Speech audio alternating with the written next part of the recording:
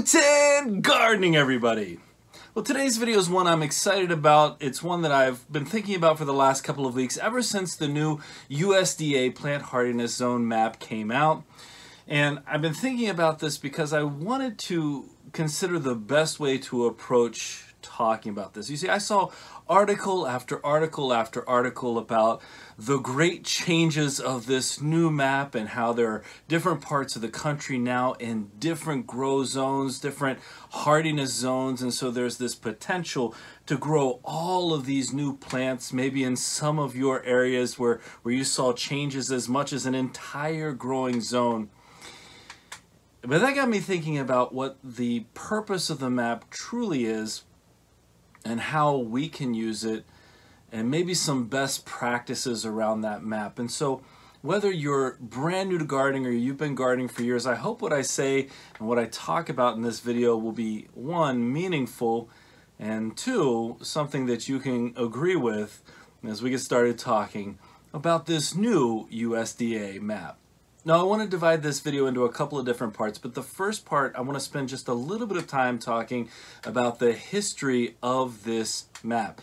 Because the first USDA Hardiness map was created in 1960. So now we're talking about 65 years ago, nearly 65 years ago.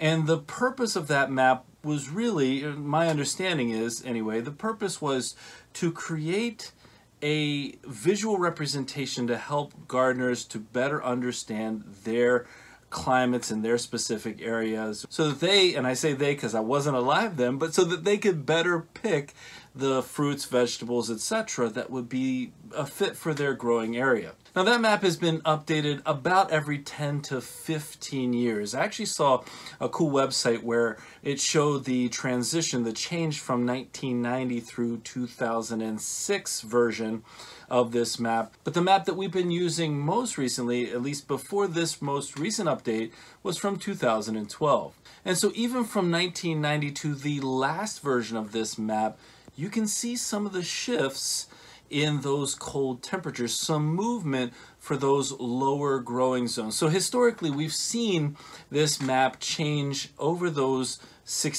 nearly 65 years to reflect the average weather patterns. So hopefully you have a better understanding of the historical aspect and why the map was first created.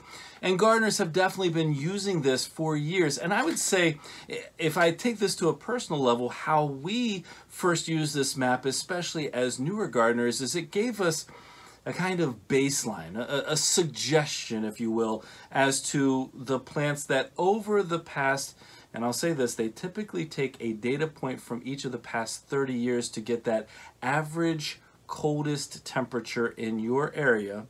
So it gave us a baseline to say, these are the plants that should be okay in your area. And so I referenced this briefly, but I think it's important to understand how the hardiness zones on this map are then calculated, because what they typically do is to take the last 30 years and pick the coldest point during each of those seasons and then average that out, and they get to this overall average coldest temperature. And that's the hardiness temperature.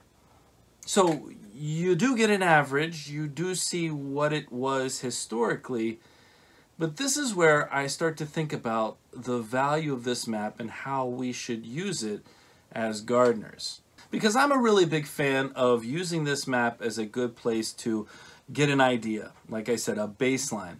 I like the fact that the newest map, actually this is a super cool feature and I'll show you right now, the newest map allows you to search by zip code, and it is far better quality than the previous map. You can get right into your area and see specifically what they say your average coldest temperatures would be, that hardiness area. That gives you a really good indicator.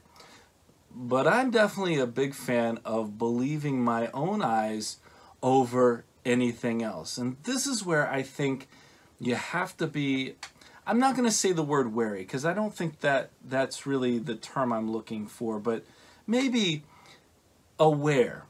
You have to be aware that just because something is the average of a point over 30 years, that doesn't negate the fact that you could have a massive cold streak. That doesn't negate the fact that you could have temperatures that, I'll give you an example. A few years ago here in Zone 5, Wisconsin, we had a polar vortex come through. And with the wind chill, it was something ridiculous. It was like 45, 50 degrees Fahrenheit below zero. Is that the average cold temperature? No, but we had 4 or 5 days where it was so cold.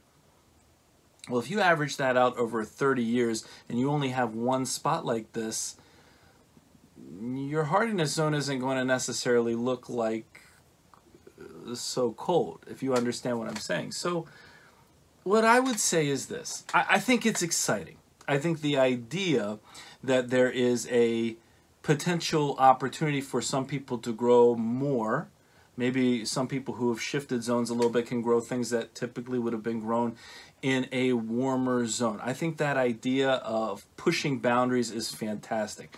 We do that all the time here. I mean, we have this indoor growing area that I'm in right now. This is pretty cold out there, but we try to push the boundaries of what we grow here. What I'm not going to do, though, is to suddenly say, well, if this map says that I've shifted growing zones and now I've got a new variety of fig that before I had to winter indoors, but I'm just going to plant it right in the ground and everything's going to be fantastic. I wouldn't make that decision personally.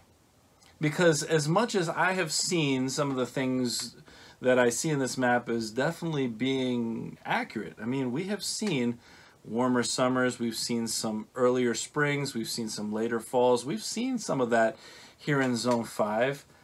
I'm not at a point yet where I'm going to say, I'm going to take this tree and throw it in the ground, because I know that there's the possibility of many other factors. There's microclimates where you could see warmer temperatures, you could see colder temperatures. There's a lot that goes into it. And what I would say is that any changes we make here are far more gradual than saying, here's a new map, here's a new growing zone, here's a new hardiness zone, go ahead and plant stuff. We allow that transition to happen over time. As we're seeing success with something, we start moving in that direction. As we're seeing the fall season maybe stay warmer a little bit longer, we can plant a little bit later, maybe into the fall season. As we see the summer getting a little hotter a little bit earlier, maybe we plant a little bit earlier in the spring. But we still have an understanding that all it takes is one massive cold streak, one massive anomaly to wipe everything out. And so we're still careful. So is it exciting that there's a new map? For those of you who want to try pushing your grow zone limits, maybe a little bit, yes, I would say so. I'd say have some fun with it. I'd say experiment around with it, but I wouldn't say go overboard just because there's this new map and maybe you've shifted zones slightly. Instead, believe your own eyes, believe your own experiences, and truly, no matter what I say on this channel, no matter what I show you on this channel, you always need to base your successes on what works for you. And that's the advice I'd give you here. Have some fun.